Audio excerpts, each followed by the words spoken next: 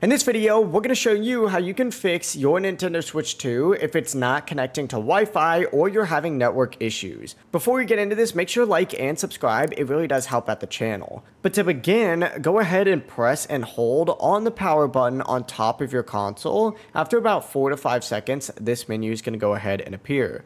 Go ahead and select power options and then choose power off to completely shut down your console. Now the next step is actually not on your Nintendo Switch, but you're going to want to go ahead and unplug your modem and or router for about 30 to 60 seconds and then plug it back in. After that, simply turn on your Switch 2 again and check if the Wi-Fi actually connects. If it's still not connecting for you, go ahead and go to the selection section on the bottom of the homepage and select System Settings. Scroll down until you find the Internet option and then go over to Internet Settings. Keep in mind, for poor connection, it could be that your console is too far from the router or there's interference. You could also try moving closer to the router and removing any obstructions like metal objects or electronics in the way. If that doesn't solve it, go ahead and select your current Wi-Fi network and then hit Clear Settings.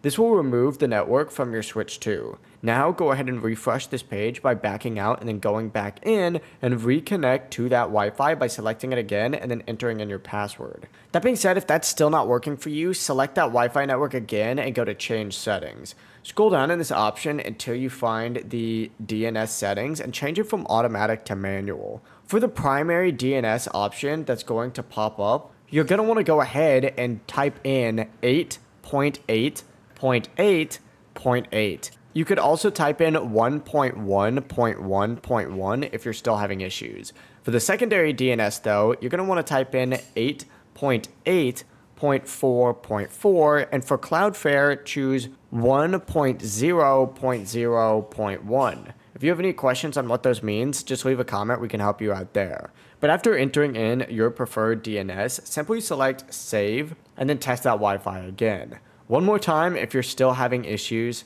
go back to your internet settings, hit the Change Settings option again, and scroll all the way down until you find the MTU option and change it from 1400 to 1500. This is the default on PS5s and Xbox, and it may help with packet size and connection efficiency. I know that was a lot, but if you have any questions, feel free to ask us down in the comments below, and remember to like and subscribe.